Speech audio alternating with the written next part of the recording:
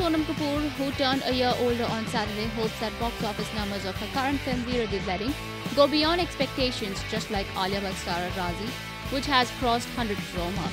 Comparison with Alia Bhatt star Raazi, the other successful heroine-oriented film of the season, are inevitable by Sonam, says her Veere Di Wedding has a long way to go.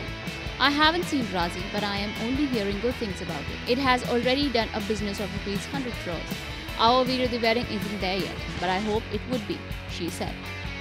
Now that she is a stranger to scoring as a female hero, she answered, Nija was a turning point in my career. The numbers it did at the box office gave me a lot of confidence and also made a difference to the way female-centric films are perceived by the film trade. Till now, Veere Di Wedding earned 60 crores in India.